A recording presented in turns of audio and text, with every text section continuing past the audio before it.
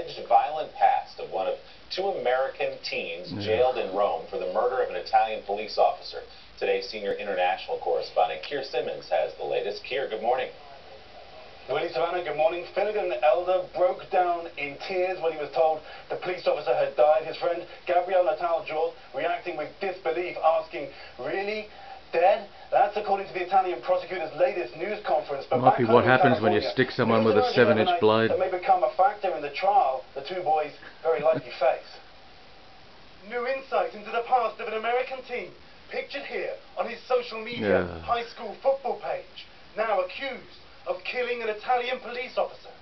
19-year-old Finnegan Elder, this morning sitting in an Italian jail, took part in organized fight nights in a San Francisco park while in high school, according to a report overnight. His uncle, speaking to the Associated Press, says the fight nights apparently resulted in many injuries.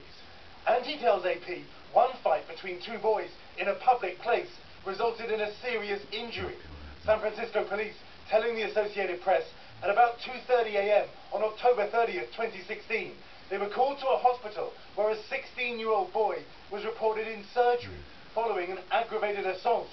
Elder's uncle saying the young men squared off with one another in a mutual challenge. Unfortunately, the other boy tripped and fell backwards during the fight, injuring his head accidentally. The incident was tragic and unfortunate, but did not involve drugs or weapons. Elder, who was a juvenile, does not have a criminal record, according to his uncle. Italian prosecutors now releasing a picture of the knife allegedly used in the murder of just-married Italian police officer Rega, showing a 7-inch blade.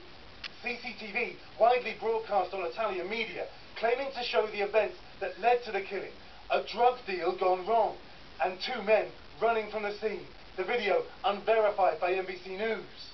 18-year-old Gabriel Natale-Hjorth also arrested. A picture of the Californian teen blindfolded in police custody, casting a shadow on the case, Italian officials admit. But Italy is outraged. Officer Rega's funeral in the same church this week where his wedding took place. A key question is, did the teens know he was a police officer? Coming up, we're going to sit down with 5 shark attack survivors and hear their stories.